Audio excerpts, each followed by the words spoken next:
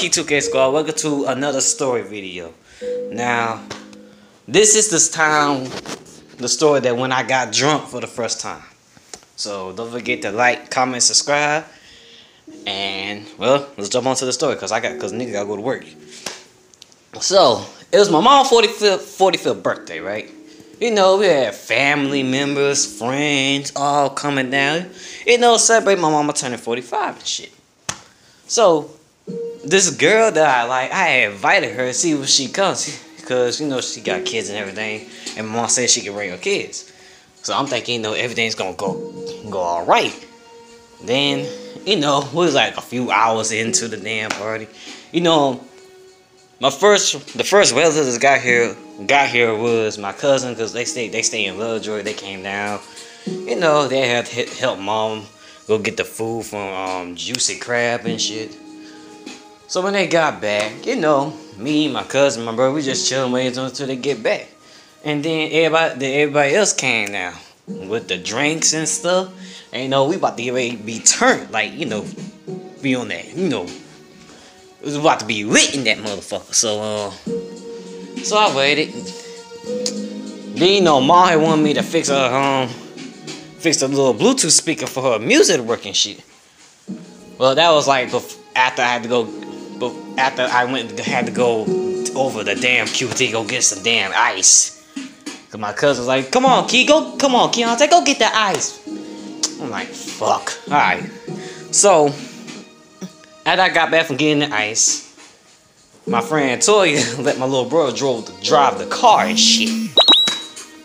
So he, this little nigga, man, like, okay. So we come around the corner from over there, and as soon as we came around the corner so damn fast, then you know he stopped. Then he tried to back up. He backed up so damn fast, hit the fucking tree over there by the fucking mailbox. I busted out laughing. I said, oh hell no. They ain't gonna try to blame that shit on me. Told him stop. I'm like, nigga, you did that shit. So now to the music part. The music. She wanted to fix her damn music thing. Then my little brother was like, he could turn on his hotspot for the music to be in that for the music to work. I said, all right. So, you know, I went to go get the, you know, the little tablet so I could hook this motherfucker up onto it.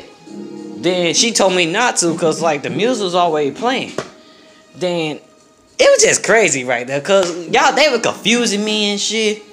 Then my little bro was like, I told Keith to turn on the hotspot, but he was acting like a little girl. I'm like, I wanted to say fuck you out loud. And then, like, when I tried to hook the thing up again, she told me not to let it play. And so I'm like, what the hell, Jelante? I mean, you know, Jelante talking about then, what the? You know, she was getting on my nerves. Tay was getting on my nerves. The girl that I invited was not coming. So I just opened up that damn bottle of Hennessy. That Hennessy bottle right there. So I just tore it up, just did it again.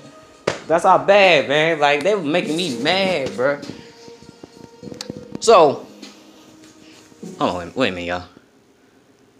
So, then, you know, I took like 5 shots of Hennessy that night. Then one of my cousins and my cousin's wife, you know, they had mixed the shit up. They call a drink called the Incredible Hulk, something like that.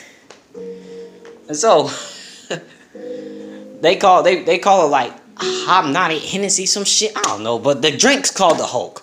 So they poured this shit in a cup for me. Now keep in mind, I was always kind of fucked up because I had like four or 5 shots of Hennessy. Then I drunk that shit. And so, I think it was like, what, like a few, like 10 minutes, 5 or 10 minutes later, I was drunk, bro. I was fucked. I was like moving around and shit. I was laying down on Toya's leg and shit. She recorded me on Snap. You know, I was on Snapchat and shit. I was like, I'm drunk! Yo! You know, just saying burning out shit. Like, what the f? And like, is he alright? and they already knew it. They already knew I was drunk anyway. So I think it was like a few minutes later, my stomach, I went to the bathroom and start throwing this shit up. I'm like, fuck. So I threw it like, I don't know how many times I threw it. It was like, okay, I had threw it like 3 times the first time.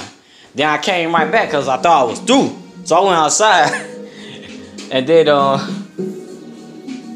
the shit came right back up again. So I ran back to the fucking bathroom, started going again.